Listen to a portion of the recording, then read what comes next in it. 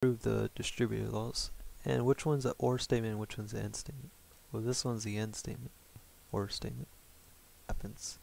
So this is basically distributed to the Q and the R with the P, right? So P and are distributed to the Q and the R. And so you see what happened? I distributed the P and the N to the Q. I distributed the P and the N to the R. And then we put this in the middle, which is the OR statement. So let's do the same thing with our statement over here.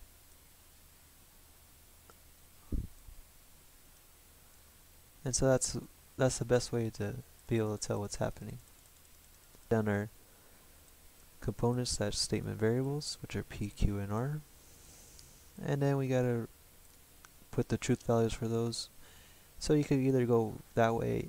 Some people, they do it this way, where they write out the compound statements first, slash statements that need to be negated, and then they go on to carry on to put on the rest of this. And so it's going to be P and Q. And then the following statement, oops, my bad, it's going to be P and R.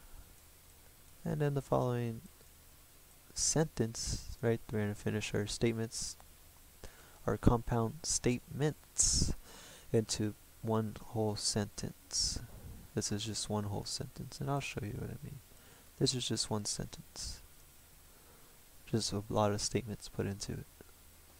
Put on the truth values. And this is the most tedious part, right? So this will be true, true, false, false, true, true, false, false. And so remember what they say about the last one, which R is going to be true, false, true, false, true, false. So we have Q or R, so we got to look at Q or R. And so that's going to be true. So we just got to look at one side and see if it's true. True, true. That's false. This is true. True, true, false. This is true, true. You can see these are true. And this is going to be false, false, false, false, false. So we know it's all false. If not, pause the video, take some time to look at it. Ooh, on the top. And then it's false right there. And then it's true right there for the third statement. You see right here, true. True, then it's false, false, false, false, false. And the rest are false. We're going to look at P, Q, and R. So I'll put that there, just in case you're lost. So it says and statement, so both of them have to be true. The first two are true, as you can see on the two columns. Q or R. Well, the third one's true too. And then the fourth one's false. And then the rest are going to be false, because you can see the pattern right here. So then it goes false, false. We gotta look at our table right here. And so this is true, true, because it's or, right? So either or. This is true.